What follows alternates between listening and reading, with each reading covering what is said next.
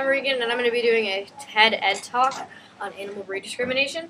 I'm not an expert, and I'm not encouraging it. I'm actually discouraging it.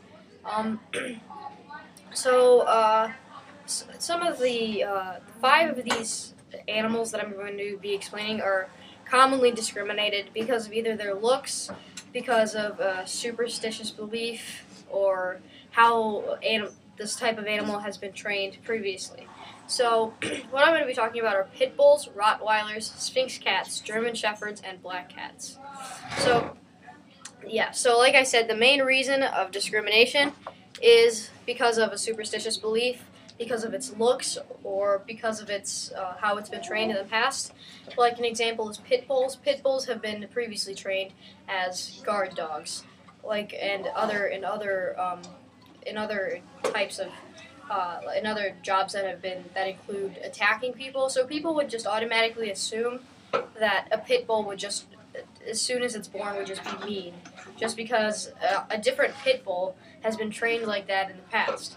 It really doesn't make much sense.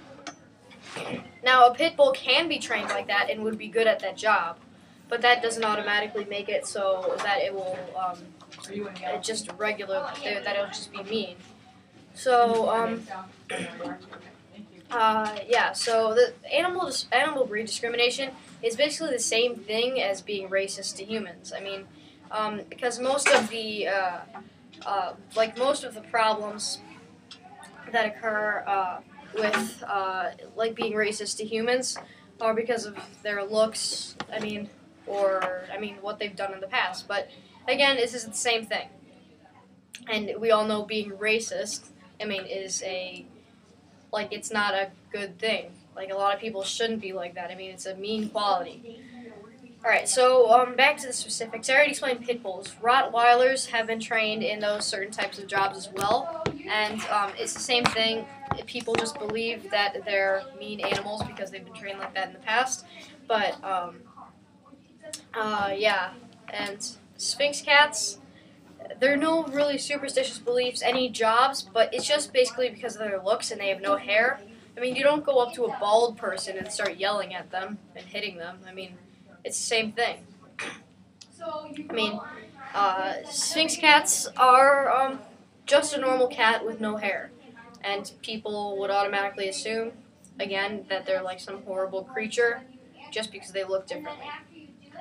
Okay, German shepherds. German shepherds have been trained as police dogs, have been trained in the military, and people again would assume that they automatically inherit those qualities because some of those types of animals have been trained in the past, which is completely unreasonable. All of it is very unreasonable. And black cats are just superstitious beliefs. There are superstitious beliefs that if a black cat walks in front of you, you're going to have bad luck, which we all know is not true. Some people still believe it. A lot of us believe it's not true, but still people will discriminate the animal and not get one. Like a stray black cat walks up to their house. They wouldn't pick it up because they think that it would just be some horrible animal that would cause them bad luck whenever it would walk in front of them. Very, very unreasonable. All of it is very unreasonable. The aggression levels of the animal are just automatically assumed by people who don't know about them. So the only way you would get to not discriminate them is just to not. The only way you would find a way to not discriminate them is just if you wanted to actually see how it's not the quality that you thought it was originally. The only way you would really have to is to prove it to yourself that they're not like that. That's that. A